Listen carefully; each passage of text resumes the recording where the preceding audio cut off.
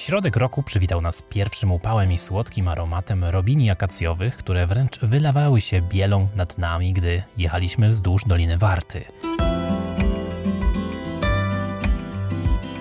Witamy w ten piękny, słoneczny, wręcz upalny czerwcowy dzień w kolejnym odcinku z serii Polska na Przełaj 2022. Jesteśmy w Uniejowie, a konkretnie w zagrodzie karczmarza, która właśnie tutaj się znajduje. Uniejów znajduje się z kolei nad Wartą, ale to nie Warta będzie warta szczególnej uwagi w tym odcinku, bo będzie to rzeka Bzura. Natomiast warte uwagi na pewno w Uniejowie jest to, że posiada bardzo słynne termy. Ale zobaczcie, co w dzisiejszym odcinku. Wjechaliśmy do województwa łódzkiego, by pokazać Wam środek Polski, a w nim postanowiliśmy odnaleźć sawannę nad rzeką Bzurą i niebieskie chaty w znanym Skansenie, odwiedzić panią Walewską i jej apartament dla Napoleona, czy przybył tutaj, spotkać się z samym Borutą u niego na zamku i dowiedzieć, jak to z diabłami było, podejrzeć, co słychać w Arkadii i Nieborowie u Radziwiłłów. A tu zamieszkaliśmy. Chwila muzyki i zaczynamy kolejną część serii.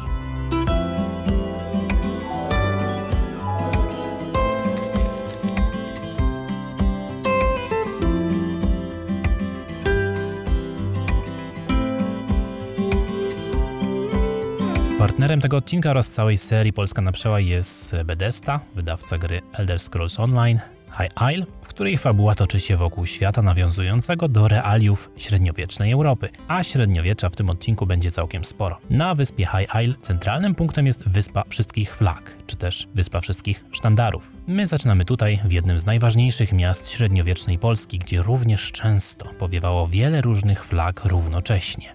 Oto jego rynek i ratusz. Witajcie w Łęczycy.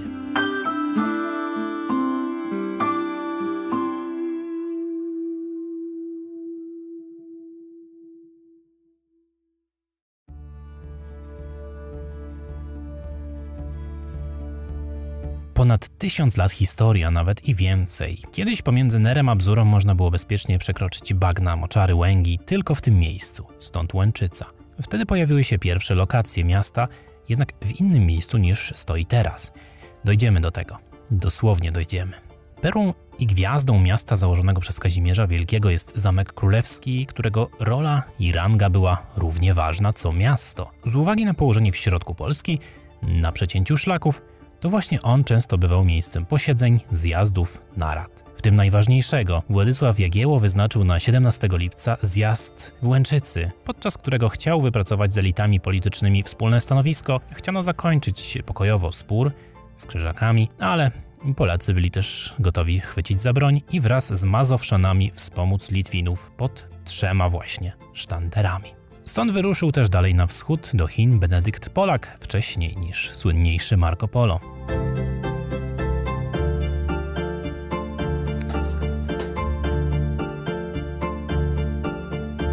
Teraz pytanie brzmi, czy diabeł będzie dla nas bardzo łaskawy czy złośliwy i czy front burzowy przerwie nam dzisiaj zdjęcia, czy zdążymy?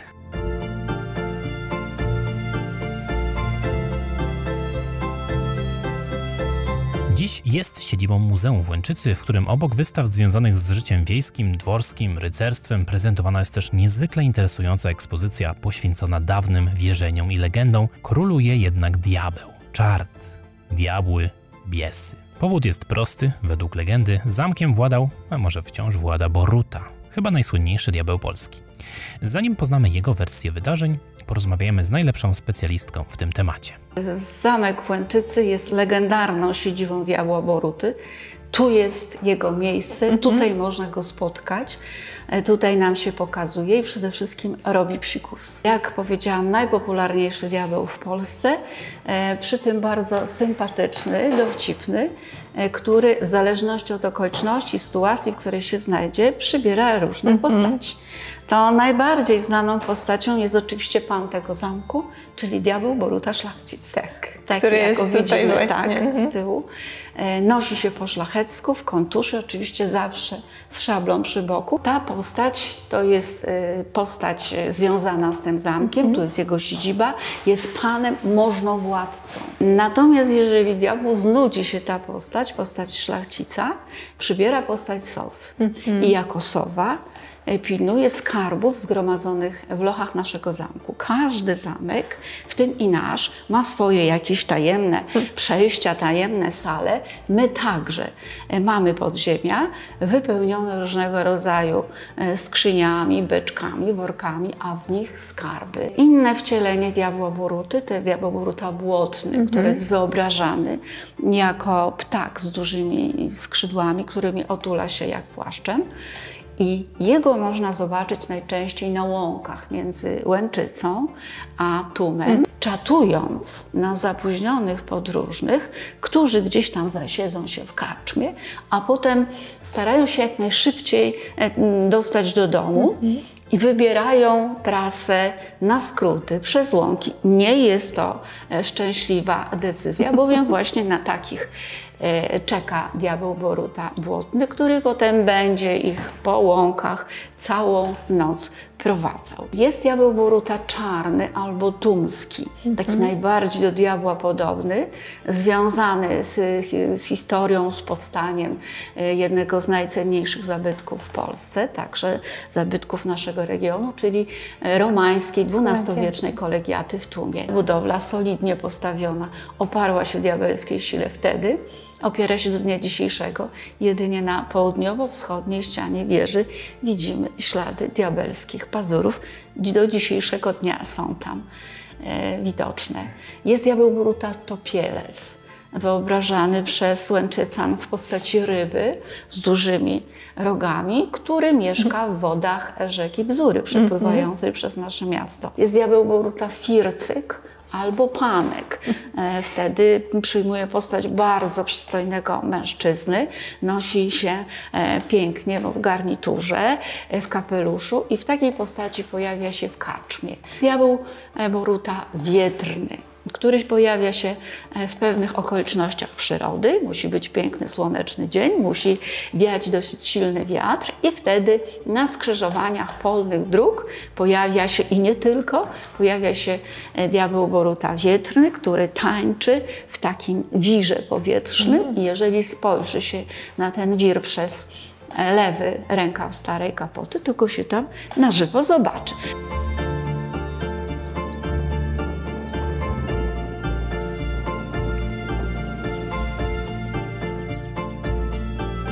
Jakiś paradoks dopada nas, że im jesteśmy starsi, tym mocniej i głębiej interesujemy się etnograficznymi aspektami polskich tradycji, podań i legend. Do zamku wrócimy, a póki co przejdźmy się. Trzeba się rozchodzić. Najlepiej z parku miejskiego. Niezwykle cenny zabytek architektury romańskiej dumnie wznosi się w pobliżu pozostałości dawnego grodu. Masywna sylwetka kolegiaty wyróżnia się na tle równin, przez które przepływa rzeka Bzura. Jej mury mogłyby opowiedzieć naprawdę wiele. To jest fragment naszej najnowszej książki. I rzeczywiście bardzo fajnym pomysłem jest zrobić sobie taki przyjemny spacer z Łęczycy przez łąki nad rzeką Bzurą, mijając wczesnośredniowieczne grodzisko, aż do perełki architektury w Polsce, czyli kolegiaty w Tumie.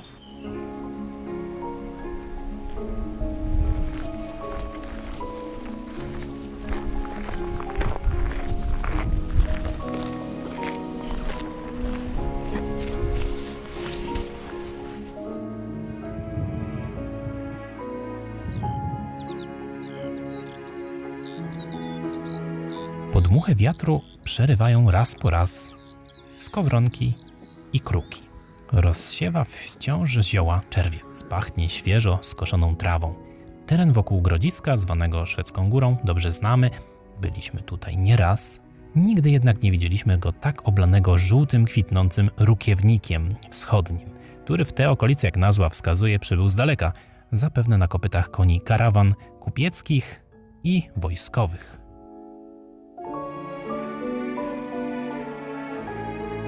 W Rukiewniku do twarzy zarówno Grodzisku, jak i wspomnianej już gwieździe architektury, właściwie w skali całej Polski, czyli tutejszej kolegiacie. Kiedyś była tu właśnie Łęczyca, dziś jest wieś Tum.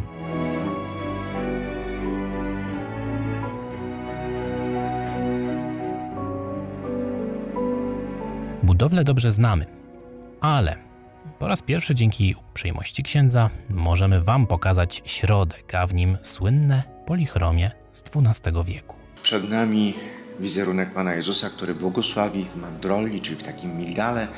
Po lewej stronie widzimy Matkę Bożą, a po lewej stronie jest święty Jan Chrzciciel i biały pas, który oddziela siedzących 12 apostołów. I to jest tak zwane wielkie Maes Deis, czyli wielka modlitwa. W kościołach bizantyjskich, tak jak Pan wspomniał, ona była bardzo praktykowana. Jako budowla obronna oparła się najazdom Tatarów. Niestety złupili ją Litwini i Krzyżacy osobno. Wokół świątyni stoją odpowiednio Kameralne Muzeum Sztuki Sakralnej, kościół drewniany świętego Mikołaja oraz Skansen, zagroda wsi Łęczyckiej, połączony z Grodziskiem kładką przez łąki.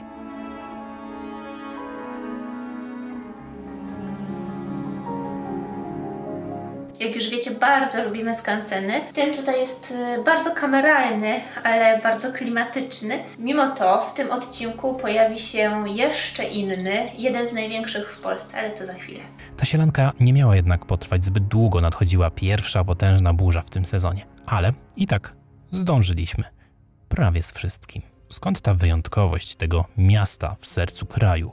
Boruto. Wydaje mi się, że tutaj jednak zasoby historyczne tego miejsca i wszystkie losy, które praktycznie od początku polskości, które tutaj też się tworzyła. Wiadomo, że tworzyliśmy tutaj tą historię przez szlaki handlowe, które tutaj tędy się krzyżowały i to według mnie była podstawa do rozwoju w tym okresie wczesnośredniowiecznym, późniejszym. Także to położenie na tej pradolinie rzeki Bzury, pradolinie warszawsko-berlińskiej tworzyło takie strategiczne miejsce, przez które przemieszczali się i kupcy, i przemieszczali się później już jakieś losy i wojenne. I w każdym razie cały czas to miejsce było takie istotne w historii. Zamek ten jako budowla utworzona przez Kazimierza Wielkiego, to wchodził w skład jego systemu obronnego, gdzie tutaj zjazdy koronne się odbywały, gdzie spotkania, gdzie zapadały jakieś decyzje polityczne, gdzie zjeżdżała szlachta. Także tutaj to cały czas ten zamek w okresie takim praktycznie można powiedzieć od czasów średniowiecza był aktywny i tutaj na dworze wiele królewskich osobistości się pokazywało. Tutaj sceneria muzealna jest fajnym elementem, i jakby nie inaczej dla turniejów rycerskich, bo tutaj tych turniejów rycerskich się sporo odbywało. Rycerskie święto 2-3 dni czasami trwało, powiązane z pokazem oczywiście walki. Teraz były to kiedyś liga takich stowarzyszeń rycerskich, a teraz już jesteśmy trochę w wersji takiej kaskaderskiej, tak to bym to nazwał, że tutaj naprawdę specjaliści, pokazy, które się tutaj odbywają, robią wrażenie i to nie jest jakieś tylko walenie mieczem tam po łbach, ale popisy, mamy tutaj pokazy sokolnicze, mamy takie wydarzenia, które się dzieją tutaj na dziedzińcu zamkowym, a wokół zamku jest pełno straganów, pełno właśnie tego czasów z tej epoki rycerskiej, bardzo fajne elementy, które uzupełniają tą imprezę. A co jeszcze wokół Łęczycy poleca Boruta, to znaczy pan prezes? 3 miejsca to Łęczyca, Uniejów, Kłodawa. To są te 3 filary właściwie takie miasta, które się tutaj tworzą i turystyka w Uniejowie wiadomo jak na tą chwilę wygląda, że to jeden z lepszych gmin, która się rozwija turystycznie, najwięcej środków finansowych z Unii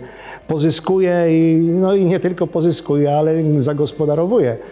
Kłodawa, która jest dla nas tutaj partnerem bardzo ważnym, bo ta podziemna trasa w kopalni soli w Kłodawie jest osobliwą na skali, uważam, Polski, tam na przykład w stosunku do Wieliczki czy Bochni.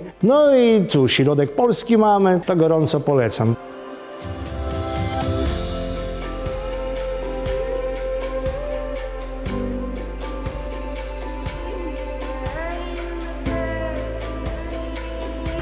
Słuchajcie, selfie w takim miejscu musi być.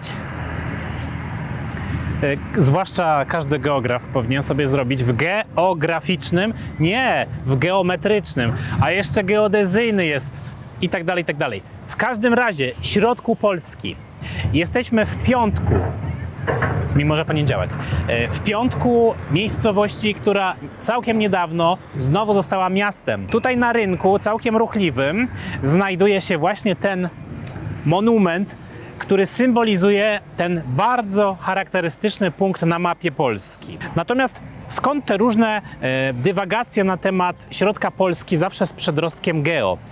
Mimo że jestem geografem, wolę się skonsultować najlepiej z kimś, kto zna się bardziej właśnie na sprawach geodezyjnych czy geometrycznych.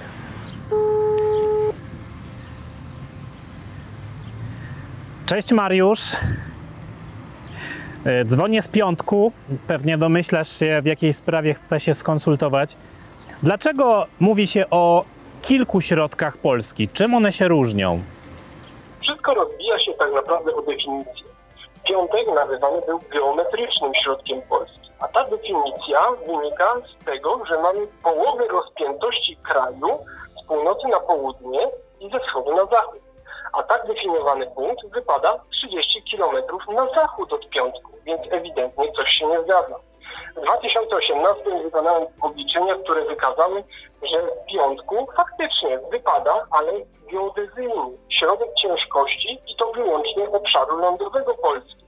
Tymczasem do terytorium naszego kraju przynależy także ogromny obszar wód morskich Bałtyku, o powierzchni takiej jak województwo świętokrzyskie. Kiedy więc policzymy dla całego terytorium Rzeczypospolitej Polskiej, okazuje się, że środek wypada właśnie z Nowej Wsi pod Kutnem, 16 km na północny zachód od Piątku. I to ten punkt właśnie powinniśmy uważać za faktyczny środek Polski. No ale wszystkie znajdują się w tym samym miejscu, czyli tutaj w tych rejonach środka Polski. Wielkie dzięki. Dzięki za to, co robisz. Pozdrawiam. O, nie można też sobie odmówić okazji do fotki naszej książki o Polsce w samym środku Polski. No, prawie w samym środku. A w drodze powrotnej udowodnić, że ten płaski i nizinny teren nie jest wcale pozbawiony gór. Oto na przykład miejscowość Góra Świętej Małgorzaty z faktycznie położonym na wyraźnej górze klasycystycznym kościołem. Oto dowód. Najprawdziwsza, daleka perspektywa.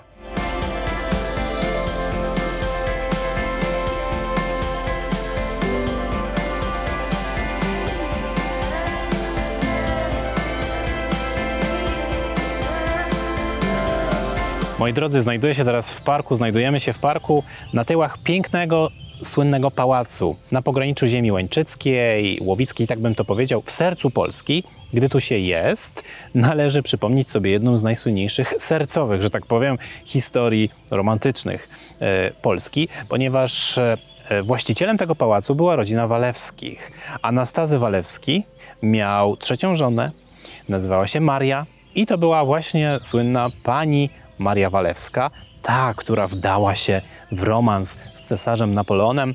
Znany romans, w popkulturze utrzymany, wypromowany, też miał rolę, niektórzy historycy uważają, w historii Polski.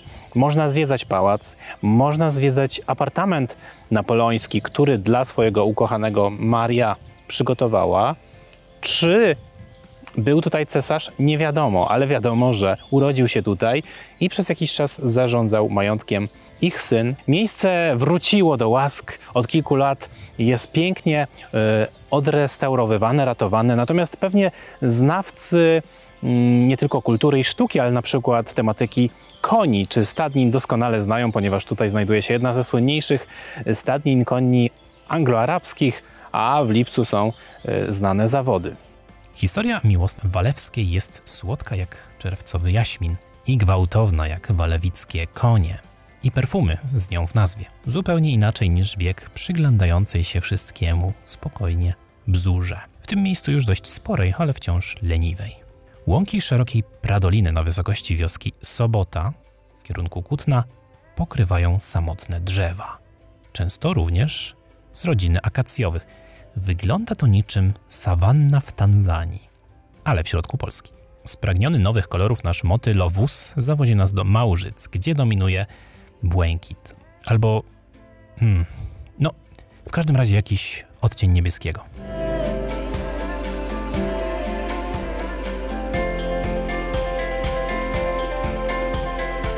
Jesteśmy w Łowickim Parku Etnograficznym w Małżycach i tutaj możemy zobaczyć, gdzie i w jaki sposób mieszkali, funkcjonowali mieszkańcy wsi dawnego księstwa łowickiego, bo takie istniało, funkcjonowało i obejmowało tereny dzisiejszego powiatu łowickiego właśnie i skierniewickiego.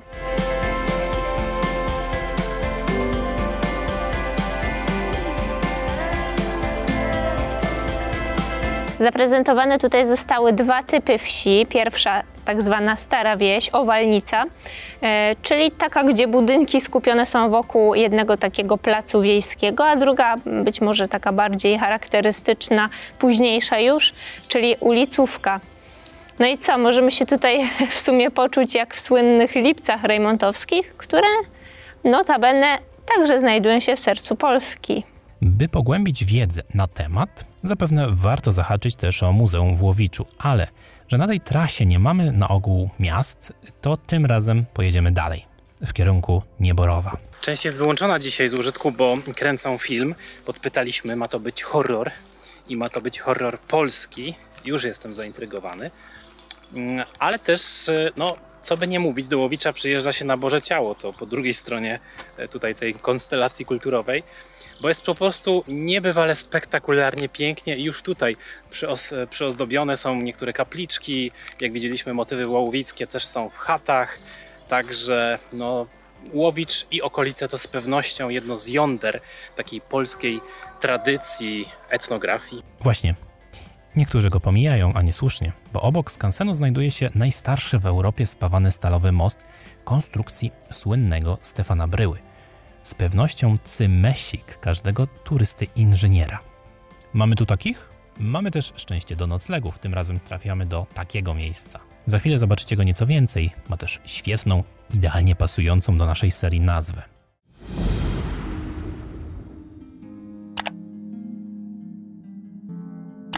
Głównym antagonistą w najnowszym dodatku Elder Scrolls Online High Isle nie jest jedna postać.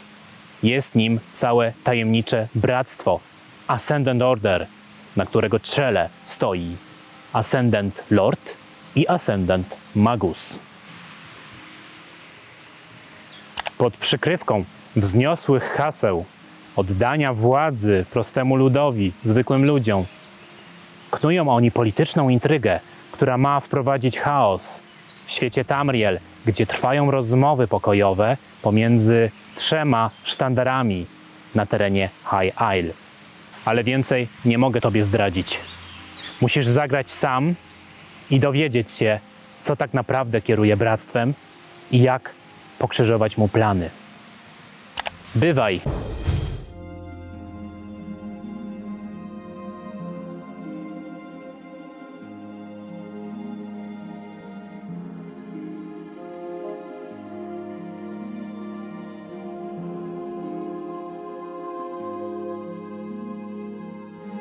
Wybór noclegu padł nieprzypadkowo. Dosłownie 5 minut drogi stąd znajduje się jeden z piękniejszych pałaców w Polsce. Pewnie niektórzy kojarzą go z Akademii Pana Kleksa. No to witajcie w naszej bajce, a dokładnie w bajce Radziwiłłów. I znów ich odwiedzamy.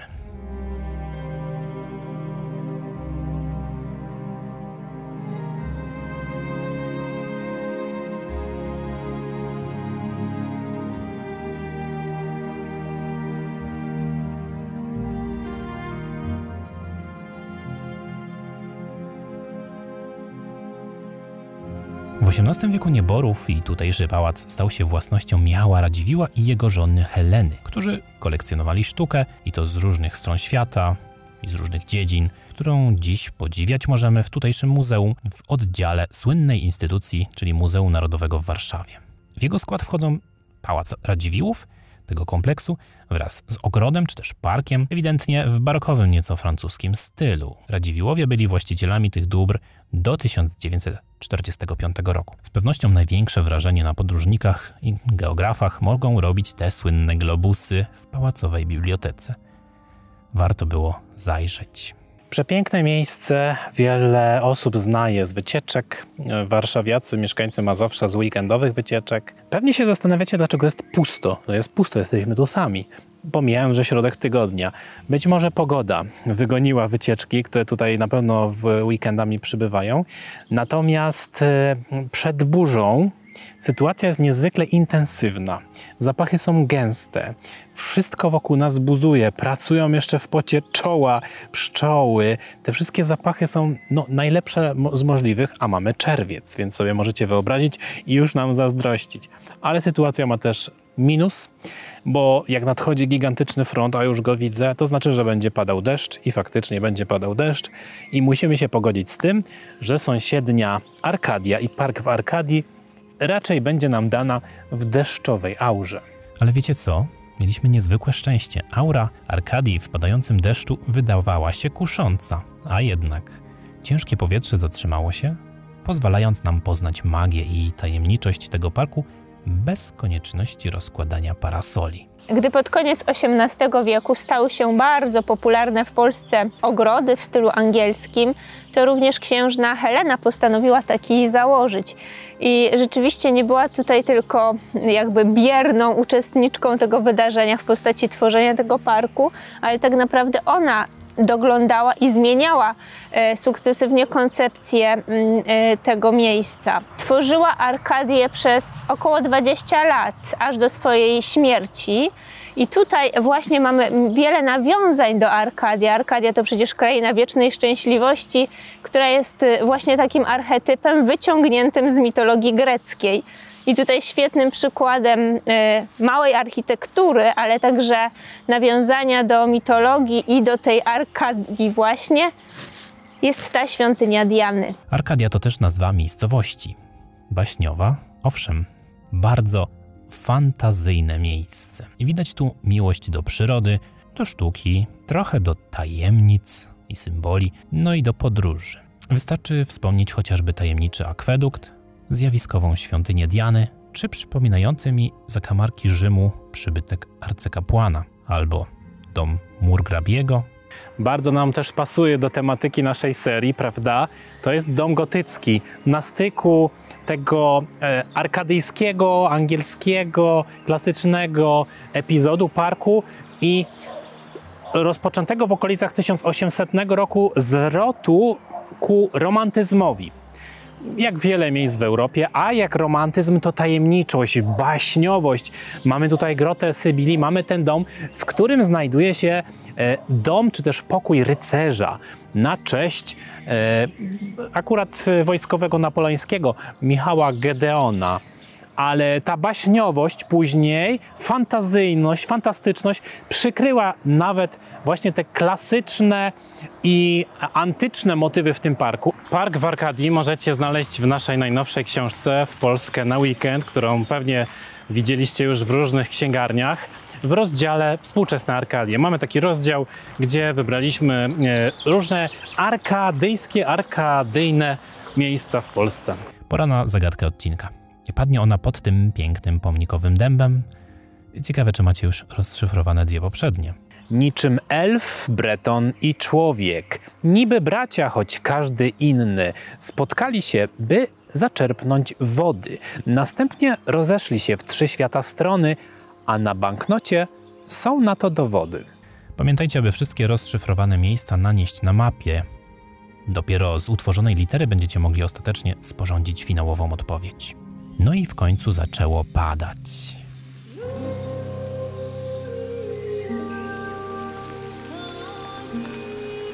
W Puszczy Bolimowskiej krople poruszają żwawo liśćmi i igliwiem. To dużo mniej znane płuca środka Polski, na przykład od Puszczy Kampinoskiej, a szkoda. I tutaj też na skraju tej puszczy znajduje się bardzo urokliwe miejsce, oberża pod Złotym Prosiakiem. Nazwa jest fantastyczna, ale to dlatego, że idealnie pasuje do tego, co chciałbym wam teraz powiedzieć. Odnosimy się do średniowiecza, do historii. Mamy partnera, który jest wydawcą gry osadzonej w świecie fantazy, stąd temat karczmy. Ale też z francuska auberży czy z włoska osterii. Jak wiemy, nie tylko z gier, jest to miejsce, w którym toczy się bardzo wiele.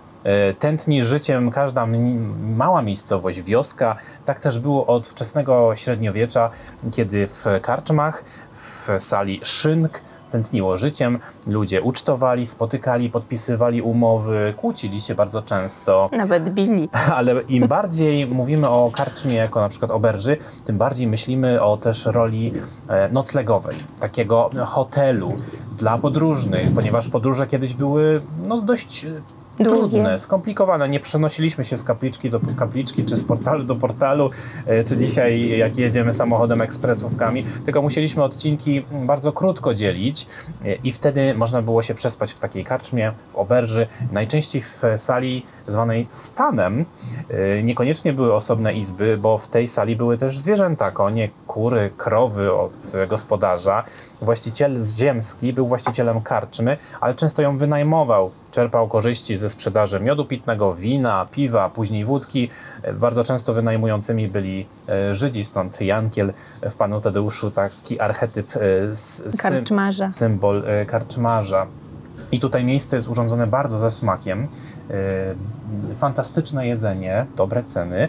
I też korzystamy z niego jako właśnie z oberży dawnej, gdzie się zatrzymaliśmy. Śpimy w zabytkowym domku tuż obok, na tyłach tego fantastycznego obiektu. Ale też kończymy tutaj naszą kolejną podróż, nasz kolejny odcinek, trzeci już odcinek z serii Polska na Przełaj 2022, ale nie kończymy naszej podróży, ponieważ za chwilę udajemy się dalej w głąb Mazowsza.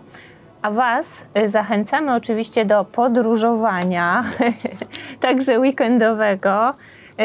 Ci, którzy są z okolic Warszawy, z Warszawy, to właściwie już teraz w tym odcinku mogą znaleźć propozycje. A ci, którzy nie są, albo też niech zapamiętają, że tu jest aż 70 pomysłów, miejsc, punkty idealnych do zobaczenia na weekend. No to co, do zobaczenia powiedziałem, to powiemy jeszcze raz. Do zobaczenia w odcinku 4. Do zobaczenia. Widzimy się za jakiś czas.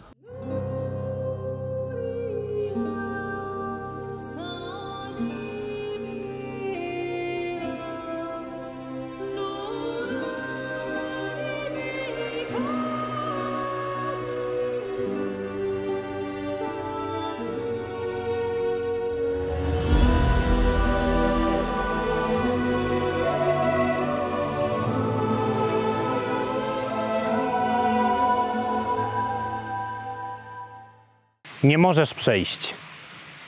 To będzie w następnym odcinku. Bywaj.